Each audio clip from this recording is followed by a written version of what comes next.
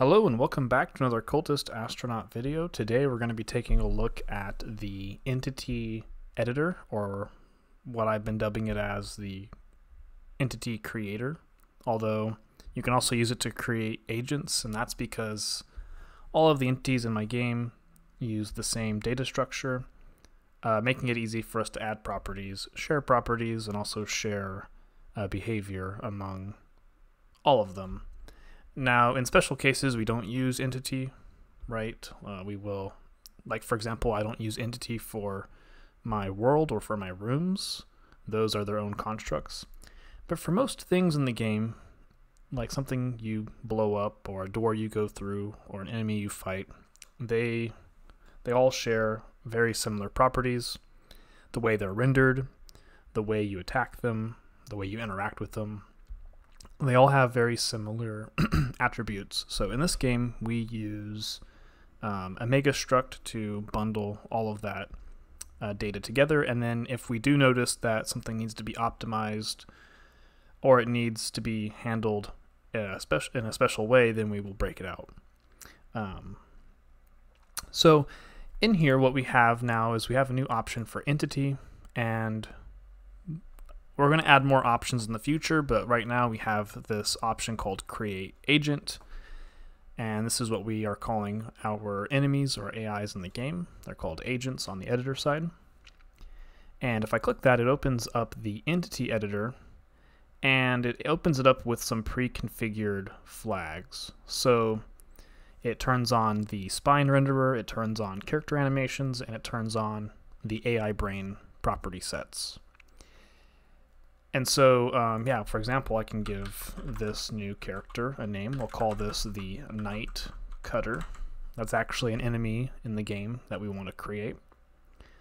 Under Spine, we can select a spine asset. These were already imported over here. So if I type in, I believe they're under .json right now. But you'll see we have the Goatling, the Flayed Grunt, the Flying Skull, and we also have I believe that's the pistol version of the Flayed Grunt. And this is the Night Cutter, so we're going to want to use the pistol version of the Flayed Grunt. And you'll see it now renders this object. And in here we can configure some stuff. It already populates this with some defaults that are pretty acceptable, so we don't have to change those. Under Skin, we're going to select Night 00 Pistol. And that's going to change the graphics of this spine object. And these skins, they come from the Spine Editor, which is a 2D animation software that we use to create these. And Harlan has went through and created various skins that we can use for each character type. This one only has 2, but some of the other characters have many. And under here we can set all the animations. So a big gripe that I had with Unity was it was very difficult to create templates for character animations. You could make an override for an animation controller, but it was clunky and it didn't have as much control as I would have liked. And in order to get control within Unity, you had to basically script your own system. Within here, I'm in complete control of that, and what I'm doing is I'm basically setting up AI templates that you can plug animations into. And so these animations will always be the same for each AI template. And if I want to make another, character that can shoot a gun and walk around, it can use the same exact AI as the previous character, and I can just slot animations in without any pain. So this is like created to be very simple. So we have the aim IK, which is what controls the arm. This right here is meant to be the center of the character. I think this guy actually does have an aim center. So let's see if we can find that. I think it's called aim guide. Might be aim guide. Let me just double check. However, you can use spine 03, which should be like the character's roughly center point. I'll set it to aim guide for now, and we'll check it in a second. In this editor, I actually can't view the joints. That would actually be nice, is if I'm hovering over this option here, it shows me a little circle gizmo. And let's see, we have idle, so let's set that up. So these ones should be pretty easy to find. Another great addition would be like a search bar, because some of these do get kind of big. But right now it's pretty manageable. So we have the loop, the jump land, and then the fall loop. And the reason why I have it set up like this, so we can select them, because you're probably thinking, well, why not just like hard code it to like these string values, or like why not have Harlan type in, you know, an exact, you know, series of characters for each animation. And there's two problems with that. The first one is like, well, typos are going to be an issue. But the second problem is, well, sometimes we want to make like a zombie walk, or we want to make different variants of what you see here for different types of characters. So we may use the same rig with a different skin with a different set of animations. And so this list right here can get quite long because, as you can see, we have walk normal, run normal. We may end up making different variants of walk, which we have for some of the other characters, and that's why we're doing it this way. And so when you get down to like the exact character type, that's when you'll start seeing that these become more specific, but there may be multiple animations for each spine asset. And then of course we have the AI brain. This is where it gets more complicated. We have 3 types of AIs right now. These will become more specific over time, but right now we have boiled it down to just these 3 based on what I've implemented so far.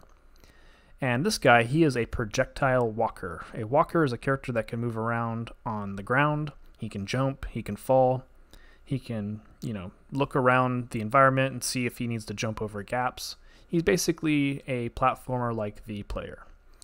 And he also uses a projectile weapon instead of melee. We do have a melee walker, and we do have a projectile flyer. Now flyers do not walk around on the ground, they do not jump, they do not fall.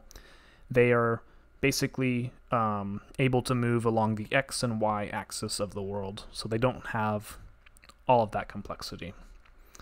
We're going to make him a projectile walker, and this is going to give us more options to configure. So under general AI settings, I wish I actually set these to some defaults so I didn't have to go through and do this, but we'll just set these up, kind of show how that works. There's also some other settings. Let's actually make that 15.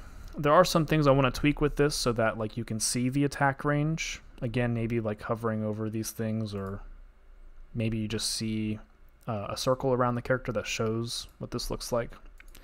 Same with FOV and range. So, oh, and I got that backwards. Let's make this 8 and let's make this 15. So we can set the sight detection, range, and FOV. This is how far the character can see, and also the range that they can see. So I set this to like 120, which should be like roughly around there. And so this can become better, right? We can make it so that you can see like the settings you're tweaking. The fire rate, let's set this to 1. So every second it will shoot a bullet. Right now you can't tweak the bullets. Right now it will always shoot the same projectile. That's something that I'm going to be tweaking over the next couple days. And wall check distance, like I was saying, he can move around the environment and he can jump up walls and over gaps. I haven't exposed all the settings, but one of them is wall check distance, and we basically just say, hey, how far am I from a wall before I need to jump? So this is like the raycast distance that it performs before jumping up a wall. And last but not least, we have character physics. So this character is a walker, so he can fall and jump and all of that. So we need to be able to tweak his settings. Right now, he's inherited all the defaults from the player, which is fine for our testing purposes. We want to set his size to 1 and to 3. That is another downside to the entity editor. Right now, it also can't visualize the axis around bounding box, but we'll be able to see that in a second. And then the offset should be negative 0.5, which you can't see it, but the pivot's like right here. And so we set it to be 1 and 3. So we're going to take that point and we're going to shift it over so the box is on the character.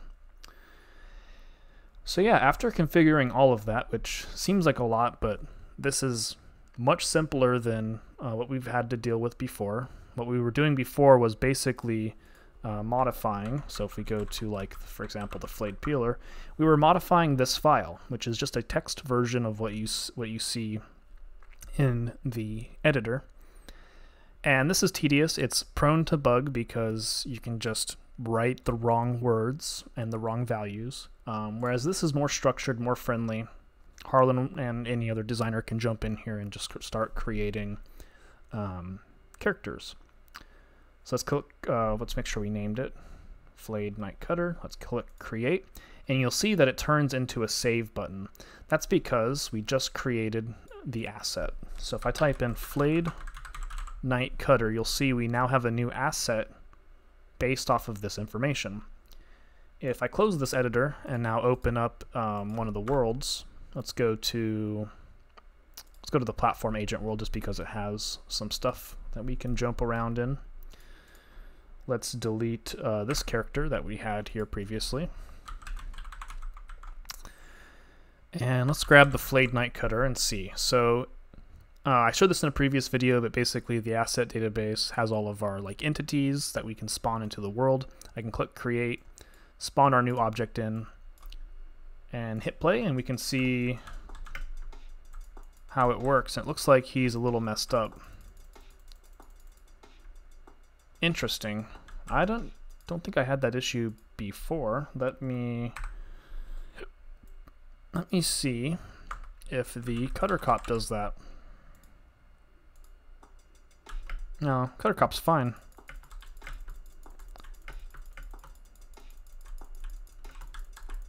Interesting. So, I did test this before making the video, so that's really concerning. Let's see if we can spawn in this guy. Wonder why that's happening. Oh, he's fine now. Okay. Oh, and I messed up his bullet spawning position. So let's show the other feature to this. So if I want to, I can edit the entity, right, which takes me back to the view, right? So if I close this, it switches to the world view, and then if I click edit, it takes me to the entity view. So that's something that I worked on. I actually really liked that feature. It was really fun to program. I basically just like have a very basic if statement that like switches how the editor renders the game. And so I'm just turning off like, hey, don't render the game, only render the entity editor. So there's like two render functions, and I'm switching between them using a state machine. And so I thought that was really cool. Really, very simple, but very fun. So the thing I messed up here is there is this bullet spawn point, and it's set to root. And I skipped over this. This needs to be the bullet spawner bone. So in spine, Harlan's setting up bones for bullet spawning. And that should put it up here. And now we can click save. Before I do that, let me kind of show you what is going on the file side. So when I create a new entity, what it does is it creates this file that we saw earlier with all the settings that we provided. And then it also registers this asset with a unique ID, which is kind of based on the timestamp, and then there's like some kind of randomness at the end. And then, yeah, you can see it refers to that file, it tells it what type it is. And this is how we actually look it up in the asset database to load it in, but also when I create a entity in a world file, it will refer to this asset using this ID. So this is how we like identify objects. So now if I check this file in, let's check both of them in, and then I click save, you'll see that it will pop back in here and it will show me what I changed. And the reason why I designed the file format the way it is so you can easily see the difference between the previous version and the new version. And so it's a text file, it's very friendly for merging, and you can see I changed the bone ID from 0 to 55. Very nice. And now if I go back to the game and hit play, oh, and that's another problem with this is I'm not reloading the entities when I change them. So in order to test this, this is actually a good opportunity to kind of show how the world stuff works. So I modified this world. I added a new character, so let's click save. and it crashed. So all this is work in progress. I haven't checked it in, so that's kind of a bummer.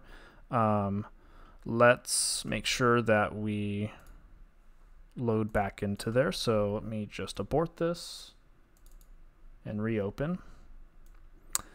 Okay, that was unfortunate. Anyway, let's get back into this. So now we're back here in this world. We weren't able to save it, probably because I need to fix some stuff with my entity serialization. Okay, there we go. Let's spawn that guy back in.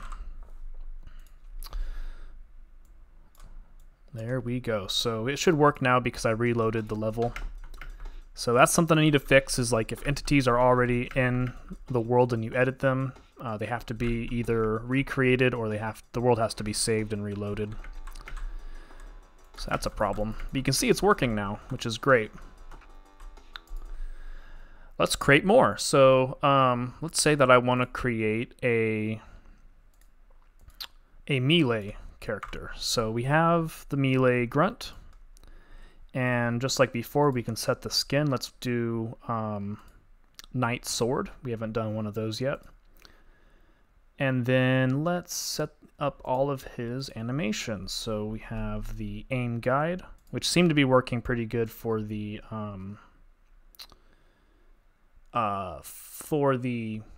other character we just created, the knight cutter.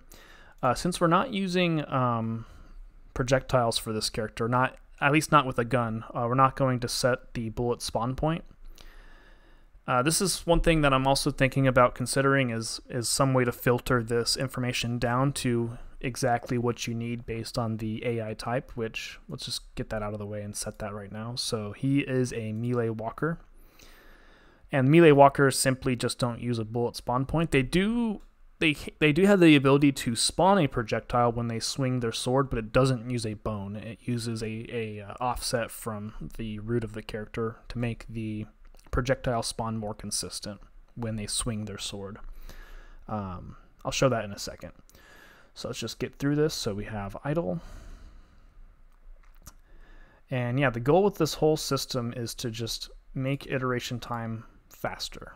And as we continue to like build these systems and these editors, we'll optimize all of this and make it really easy and convenient for us to just jump in and try out a new character. So we want jump up, jump, land, and fall.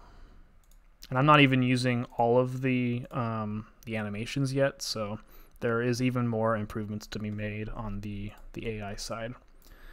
Let's give him 125 health because he's a melee guy and we want him to be terrifying. Set the idle time, the attack range. So this is, for a melee guy, the attack range is how close they are to you before they swing. So we want to set this to like 1.5. Whereas the range people, they will stop at the attack range and fire from a distance because they're ranged. So that's just showing like using the same property but for a different behavior, which is what these AIs are all about. The sight detection, let's set this to like 10. Let's see, wall check distance 2, character physics. So this is going to be the same as before, 1 and 3. -0.5. And we didn't name him, so we'll call this guy Flayed Knight Sword. Create. And so now we can spawn him in as well. So we have the Flayed Knight Sword. And you can see he's attacking, and he's using the same exact attack pattern as the peeler. I think I gave him like way too much fire rate. That is pretty terrible. Oh, and it looks like they are... Oh, I killed the other one, I think. Yeah, like I said, I'm not exposing all the settings, so you can see they got stuck on the cliff over here, and that's because their fall height is not configured. And that's another setting in here, so looking at the old system where we used to modify this, you can see here we have like the wall check distance. There should be a fall. Oh. Okay, that's not even exposed here yet. Okay. Yeah, more work to be done. We might be using like jump height plus some other things, but yeah. And let's just create one more character. Why not? So let's show off the final type, which well, actually we don't have to do that because he already exists. So all of these characters can be created in the entity editor. And so we have the peeler, which is the same type as the knight. We have the flying skull, which is the flying variant. And we have the cutter cop. Oops.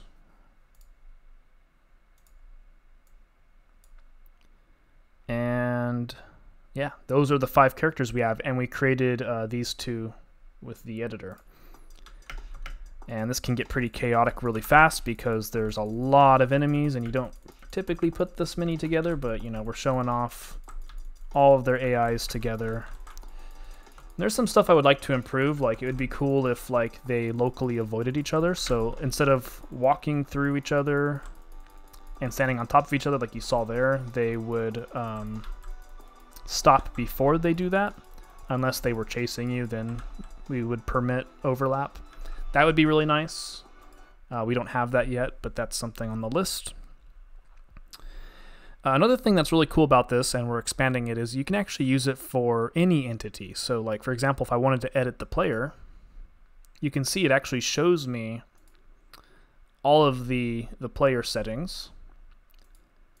I can change like the player's physics to see if like we want to adjust any of that, although we're pretty happy with some of those. And he also has mini skins, which we plan to use for the various like weapon types. And that's stuff we plan to implement. So different weapons, different projectiles. We have like the grenader, the storm cannon. There's his stumpy arm. You also have the Templars, which are the opposing faction. So with the same exact like Goatling asset, we can actually swap out to the Templars. We also have the Imposters, which is another cult in the game. Basically, they're crazy worms that inhabit corpses, and they try to impose as a different race or a different cultist. And so you can see here we got 2 variants of the Imposters. And like I said earlier, with these, there's actually variants of walking and melee. So you have like the imposter melee, and there should be the walk imposter. And so these are very different. And so if we wanted to, we can actually, you know, turn this into an AI. I'm actually modifying the player, so let's not do that. But yeah, that's very powerful. And then in the future, we'll also be able to edit the other entities like the sawblade. So you'll see here we have the sawblade, and if I click edit on this, you actually don't see the asset here. So like I said, work in progress, but we'll be able to modify sprite-based entities as well. But yeah, that's my update for today. I plan to make a few more videos showing off some of the other aspects of our game because there's been a lot of changes. But yeah, that's the new entity editor, aka the agent editor, etc. But yeah, if you enjoyed this video, please leave a like, leave a comment, subscribe, and I'll see you in the next one. Have a wonderful day.